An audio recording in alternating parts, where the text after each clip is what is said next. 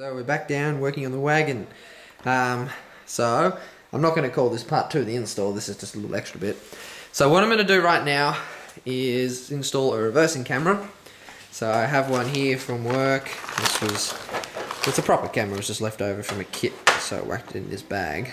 So we have a little butterfly style reversing camera. There's a few different ones we do. This is the best style one that we do, like it's in the best quality.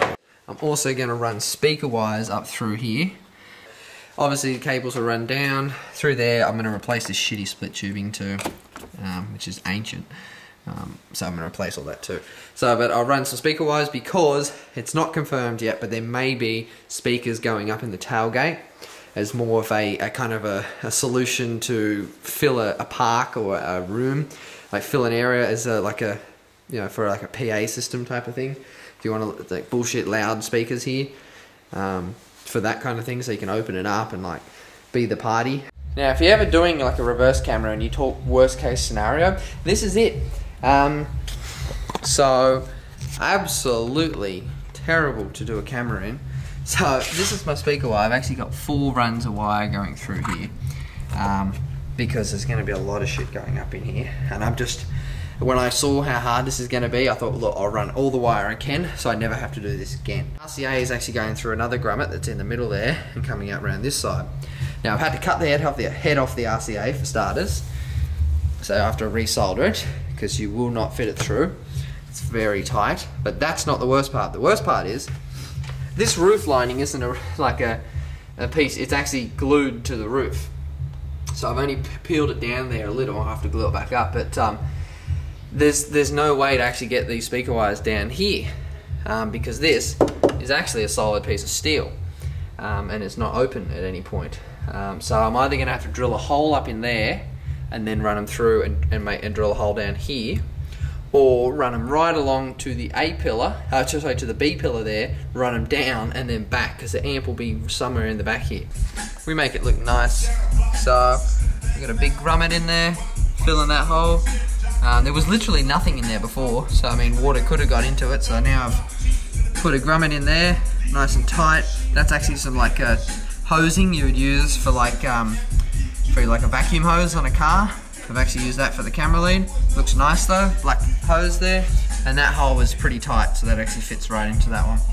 And then over here we've got some really big split tubing for my 0 gauge, and I've got that crammed through about that much on each side, so it'll stay in there. I've got factory earth there for the earth on the camera, and I've just deadened the actual leads up in there for now. Obviously if I build something on here I might have to move them or in some kind of way, but for now they're neatly up there. There's my camera installed. I use those gold screws, they don't rust. But when you put it down, it's just a little butterfly camera. Nothing fancy, obviously lead just disappears neatly behind. Oh fuck, these struts are stuffed. Just disappears into there and comes through the factory grommet. Now in the car here at the B pillar, the wires are running along the roof lining above this handle through here, and they are running into a hole there I had to cut out with an air saw. Okay, and they run flat, all the wires, with that, so that they could run through the B pillar and run out the bottom there. That is literally the only way, I guarantee, to run those wires in this car. Except going all the way to the A pillar. But these cables here, these speaker cables, have to go to the back to the wagon. So I had to loop them back now, so they go back into the wagon, into the back. So if I did them to the A pillar, they wouldn't have been long enough. So that's that. Camera cable that's the entire length of it.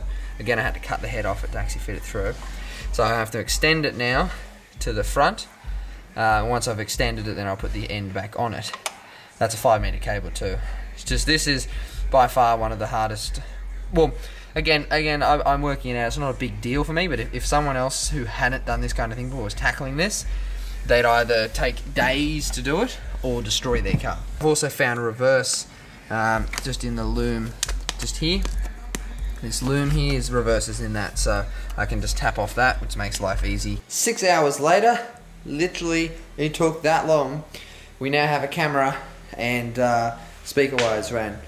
Without the speaker wires I might have saved an hour or 2 of my time, but still, you know, when I'm at work, camera install on like say a VX Commodore, It's like an hour job. It's kind of dark in here, but the lux on the camera is pretty good, so there we go. Not bad for a little camera. These ones have a pretty good picture on these, so cool. As you can see, there's the bumper on the car. So let me put my foot on the brake light. You can see the red lighting up in it. Not a bad camera, these ones. Yeah, cool. Also, I mean, like, you can see quite good detail. So the camera is not very exciting. I mean, you've probably seen cameras installed, but the main thing I want to show is how long it took. But still, yeah, I got to do it neat. This car is going to be a nice finished product, so may have taken ages, but we got it done properly. You know, the only way it could be. But it's all neat. And also just unveiling for you is that there may be something really cool happening in the actual hatch itself, with all that speaker wire around. So something cool definitely might be happening up there. But otherwise, we've got that nice and neat. And we're good to go. So anyway, that's it, guys. And stay tuned for the next part of the build, which will be the power windows and then the doors.